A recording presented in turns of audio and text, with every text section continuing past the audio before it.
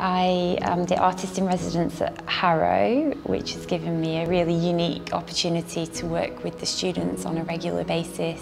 I work on lots of different projects for different clients globally, as well as doing exhibitions with my paintings and digital artwork.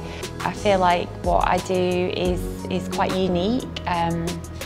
Essentially, it's really traditional, so everything starts from a drawing, which then leads into like a painting in a traditional sense, and then I use technology to transform that into designs using the computer. My passion is mixing traditional and digital. I want to essentially teach them everything that I know to help them go forward into the futures, whether they want to study architecture, fashion design, interior design, fine art painting, animation, illustration.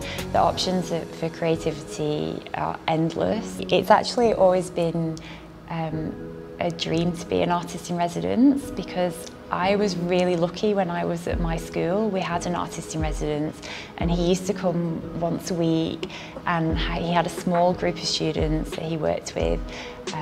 I just feel like that completely changed my art education. I want to open up the people's eyes to what's possible, taking the traditional skills that they've learned in the early years into digital. I really want them to get the artworks out of the sketchbook and get them moving, like in bigger scales, smaller scales, changing colours, using vectors, using pixels.